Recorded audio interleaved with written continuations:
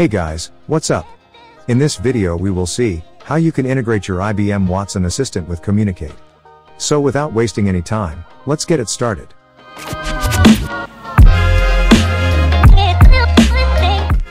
Before we begin, you will need a Kommunicate account for this video. If you don't have one yet, there's a registration link in the description box below.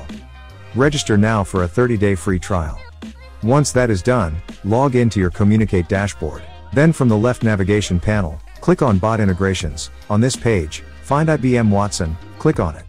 Now, you need to log into your IBM Cloud account. Once done, scroll down and look for Services and Software. Click on it, then click on your Assistant account. Here, first, copy your API key, go back to the Kommunicate dashboard, and paste the API key here. Now again from the IBM Cloud account, copy the URL and again paste it in Kommunicate. Now you need your Assistant ID. For that, go back to IBM Cloud account and click Launch Watson Assistant. From this page, choose the assistant you want to integrate and click its menu button, then click on Settings. From this settings page, copy the Assistant ID, go back to Kommunicate, paste the Assistant ID here. Then, click on Save and Proceed.